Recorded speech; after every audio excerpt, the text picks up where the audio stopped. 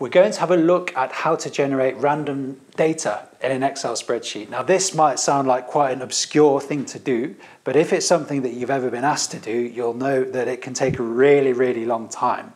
But with a little bit of knowledge, we can use the tools that Excel makes available to us to do this for us, to do it really nice and neatly and potentially save us a huge amount of time. We're going to look at the main steps in this video. So let's take a look at the spreadsheet. You can download this spreadsheet from our website, and I'll put the link below this video for you to download it. In this example, I've got some people. I've just used kind of anonymized names there. And I want 3 pieces of information: a favorite color, a favorite band, and a favorite film. And I'm going to input the options for each of those pieces of data. We'll get onto that later. In order to do this, we need to use Excel's random number facility. And you can see that I have 3 columns of random numbers here. Those random numbers are going into a table that's on the supporting sheet, and then looking up a value in the table and returning that value. As you can see in this table, I've put in some values for colors, some values for the bands, and some values for the films. So whatever kind of data you're trying to generate, you would use this kind of table to do it, and you can customize it to what you're trying to do. Okay, so let's go through that in a little bit more detail. I'm going to go to the practice file. So as you can see, we have random numbers here.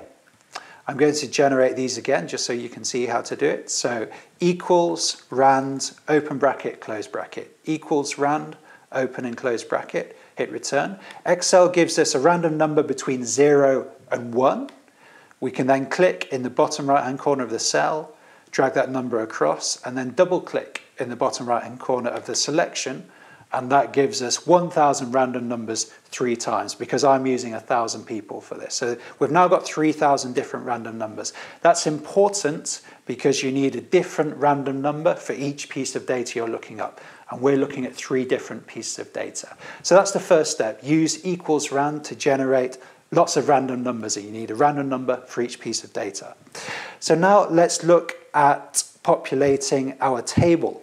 This table is really important. Let me take you through what's happening here. You can see some values down here, and the values go from 0 to 1, just like our random numbers go from 0 to 1. Now that's important because Excel is going to take each random number and it's going to fit those random numbers onto the row that it fits into. So if we have a random number that's 0.1, it's going to fit into this top row because that's between 0 and 0.2. And that will return the piece of data that's on that row. I've used 5 rows, but you could use 2 rows, 200 rows, depending on how many pieces of data you're looking at. And you can also adjust these values according to which likelihood you want or the probability you want for each piece of data. I've assigned equal probabilities to each piece of data, but you can adjust these to suit what you're trying to do. So the next step is to generate this kind of table, and I'll go through that very quickly. So the values first: 0, 0.2, 0.4, 0.6, 0.8. And as I said, you can put whatever values suit you. They do not have to be equal. And then I've got to put my data in. So in the interest of saving time, I'm going to copy and paste the data from here. But as you can see, we've got 3 different types of data. I've got color, band, and film. And I've chosen 5 options for each. But as I said, you could have 5 or 50 or as many as you want. So that's our table. So what are we going to do with this table? Well, we're going to use VLOOKUP and a random number to return a value from this table randomly. So I'm going to generate a random number here to show you. So there's our random number. We're going to use a VLOOKUP formula to look up this value in our table. And let's have a color first. So that's 1, 2, 3 columns along the table. And we're going to use true as the last condition. That's because it's an approximate match. Our random number does not appear in the table, so it's an approximate match. Close bracket. Okay, so we've got a value of 0.87 and it's given us yellow. So what's happened there? It's taken 0.87 and it's fitted it into row 8, because row 8 is for values between 0.8 and 1, and we can see that it's returned yellow there. What we can do is get Excel to calculate, which means it will generate new random numbers. So I just clicked on the Formulas tab and Calculate, and you can see that random numbers changed. Now we've got 0.19, and it's given us blue. So hopefully that gives you an idea for how it works. That's with one random number and one piece of data, but it could be 1, 10, 10,000. I'm using 1,000 pieces of data. So let's go back to our database, and we want to implement the same VLOOKUP formula in this column. I'm going to point at this random number first. Our table array is here, and I'm going to fix that with the... yes, okay. I've given my table array a name, okay, which is a good idea. So that's working well. Mine's called vtable, but you could just select the area and then fix it using the F4 key. And the column I'm looking at first is column 3, and the range is going to be true. It's an approximate match because our random number does not appear in the table. Okay, so it's looking at a random number 0.63, and it's given us returned the data, piece of data pink.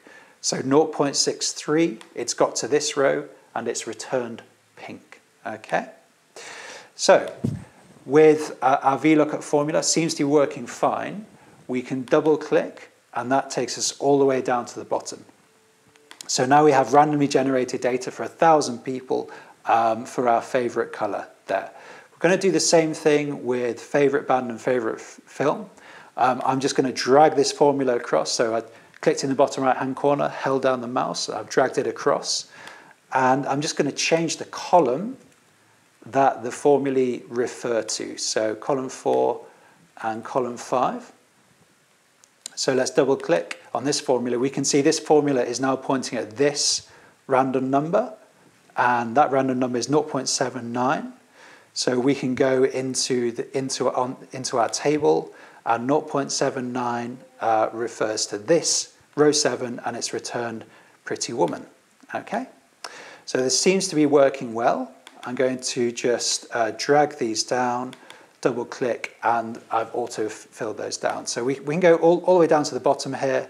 We can see we have 1,000 for 1,000 people that randomly generated data. So this seems to be working well, but I want to do a quick check so that I can understand that the distribution of the data is reasonable and that it seems to be about right. I'm going to do that using the Countif formula, and I'm going to count the number of times that the Godfather has appeared in the favorite film column.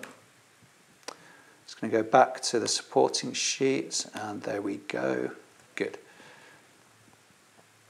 Okay, and just drag that formula down. Okay, that looks good to me. Okay, good. So this is counting the number of times that these pieces of data have appeared in the randomly generated data. And it seems to be reasonable. You know, it's about 200 for each one. That makes sense because each one has a 20% chance, and we've got 1,000 pieces of data. So using the Countif formula, you can check quickly what's going on to give you an idea if the data is about right. Okay, so that's how you can generate random data in Excel. Remember, in the practice file, there's an example that's fully worked through. So refer back to that and see if you can get it working. And you can fully customize this for whatever you're doing, however many types of data and lots of different options, however many you need. Let us know how you get on with it, and best of luck.